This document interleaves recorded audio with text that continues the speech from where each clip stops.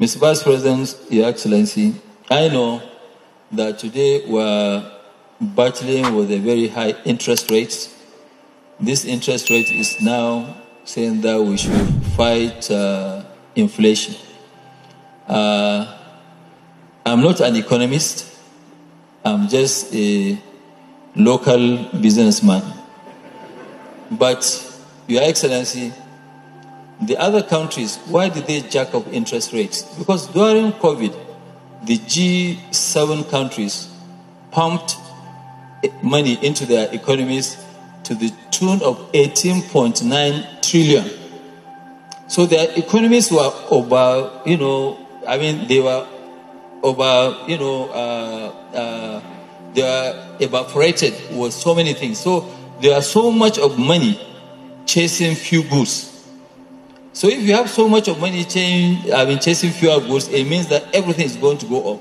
But, Your Excellency, during COVID, we did not, and I repeat, we did not reflect any economy at all. We didn't do anything. The only thing that we did was sharing of palliatives. I'm not talking about Nigeria now. I'm talking about Africa in general. There's no any African country that came. Maybe some few have actually given lower interest rates. But right now, Your Excellency, at 30%, there's no way anybody can create jobs.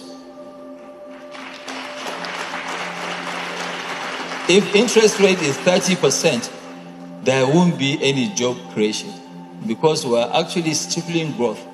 So interest rate can remain 30, but then no growth will happen unless that interest rate goes down. Indeed, the rich also cry. The chicken has finally come home to roost. It's pleasing seeing the so-called elite in Nigeria crying over bad government policies. It means they are not excluded from bad government. Bad government will touch everybody, irrespective of who you are. I remember vividly when Peter Obi was campaigning. He says, bad government knows no tribe. Bad government does not know whether you're Hausa, Igbo or Yoruba. It doesn't know if you are Muslim, Christian or a traditionalist. It will touch everybody because there is nowhere that the Muslims travel on a well-paved road and the Christians travel on a bad road. There is nowhere where the Muslims buy bread cheaper and the Christians buy bread higher. It touches everybody. Ever since Bola Ahmed Tinubu became the president, Dangote has been lamenting. Come on, it's okay for everybody to lament, but we are talking about the richest man in Nigeria lamenting. Then imagine the pains and the lamentation of the average Nigerians. I don't feel for him though. While we were going from one place to another, canvassing for vote, asking people to vote for a competent candidate, Dangote's voice was nowhere to be heard. He is only crying now because he has been affected. Where was he when Nigerians were lamenting the high cost of living, the insecurity, the hunger in the land? Where was he? Where? That does not take away the facts from what he's saying. He's speaking the absolute truth. Now let's take a look at what Dangote is saying. In a bid to control inflation, the Central Bank of Nigeria raised the interest rate from 18.5% under President Muhammadu Buhari to the current 30%. What this means is that when manufacturers, the business owners, they go to borrow money, they now pay more in interest rate than they used to pay under President Muhammadu Buhari. Of course, it was 11% under Goodluck Ebele Jonathan. Buhari took it to 18%. Now let's break it down for clarity's sake. For instance, under Goodluck Ebele Jonathan, when you go to the bank to borrow 1 million naira, your interest rate will be 115,000 naira. Under President Muhammadu Buhari, the interest rate will be 185,000 naira with that same 1 million. Under President Bola Ahmed Tinubu, you are paying 300,000 naira.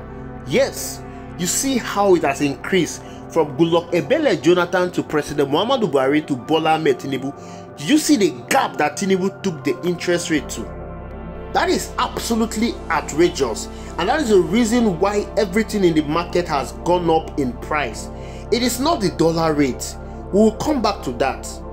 As far back as February 2024, when the Central Bank of Nigeria raised the interest rate to 26.5%, Mr. Peter Obi of the Labour Party raised an alarm regarding the high rate of interest rate, how it will affect Nigeria economic activities and also cause unemployment in the country. Now let me read you the words of Mr. P2B as he put it verbatim. He started off by saying this in quotes: "Let me confess that the label of being a vintage Onitsha-based trader does not in any way confer on me the status of an economic expert.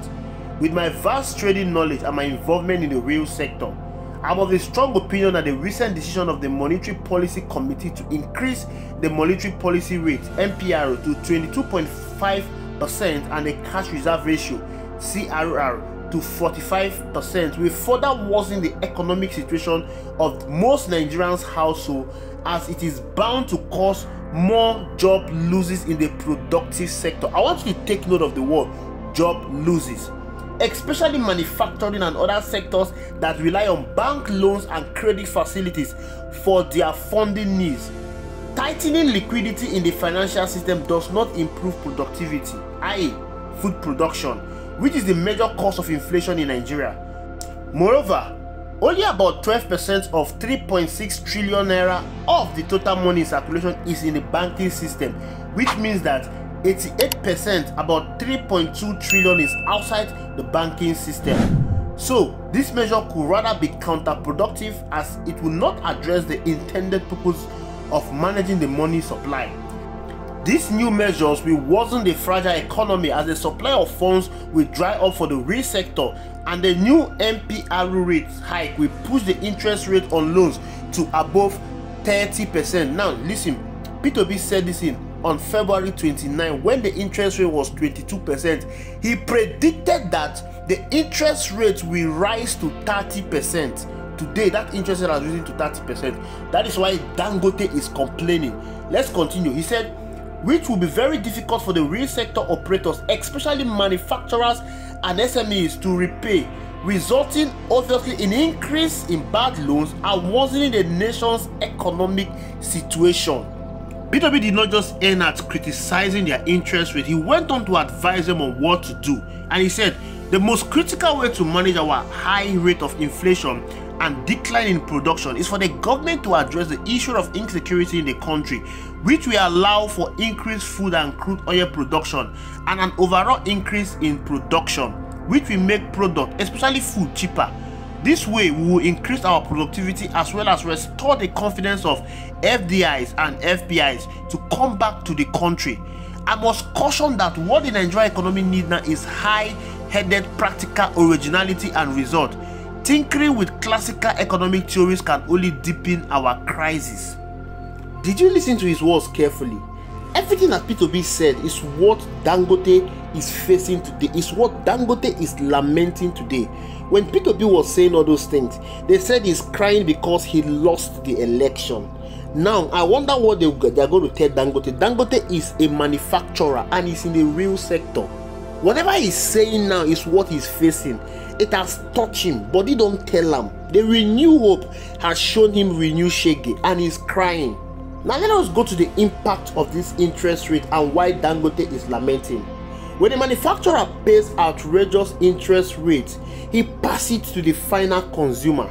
The cost of production in 2022, before Tinubu took over, has gone up ×5. These manufacturers will not bear the brunt of the cost of production. They will push it to the final consumers, and you and I are the final consumers. That's why everything has gone up.